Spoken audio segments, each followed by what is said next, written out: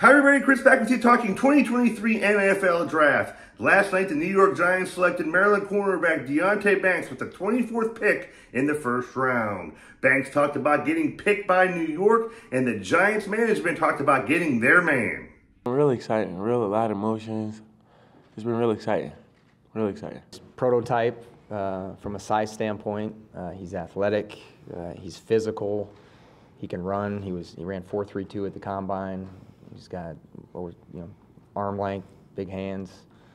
He's been a 4-year starter. He was hurt a year ago, but he's played a lot of ball there at Maryland.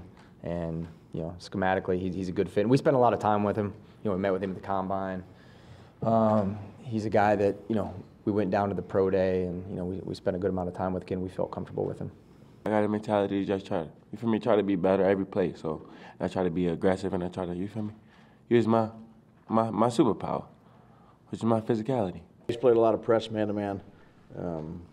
Again, we play a variety of defenses, with our system, but he's played a heavy amount of man-to-man coverage and press, and he's strong. He's got good length. He's got good quickness, good speed, and now we'll throw him in the mix with our guys, and good to have him. I was always working hard. I always had dedication to my sport, so I feel like once I put my mind on anything, I can do it.